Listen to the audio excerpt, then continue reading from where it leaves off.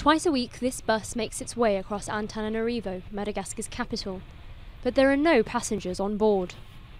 The real journey starts upon arrival at Ivato City Hall, where young people are learning to code. After a dozen lessons, they've already been able to create a computer game. The ball must touch the pole to score points. If the ball stays on the pole for a long time, the score goes up.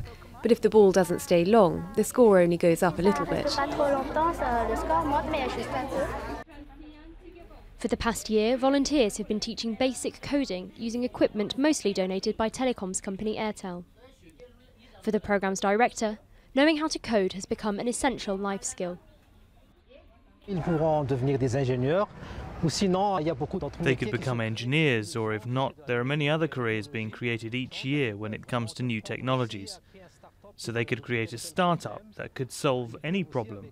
Or like us, they could also raise awareness, teach others how to code. 14-year-old Tiana sees a bright future thanks to what she's learning on the course. I don't have a computer at home, but I do go to a cyber cafe twice a week. I surf the internet, go on Facebook and play Need for Speed. When I grow up, I'd like to create something, create computer games, cartoons, and also have a computer.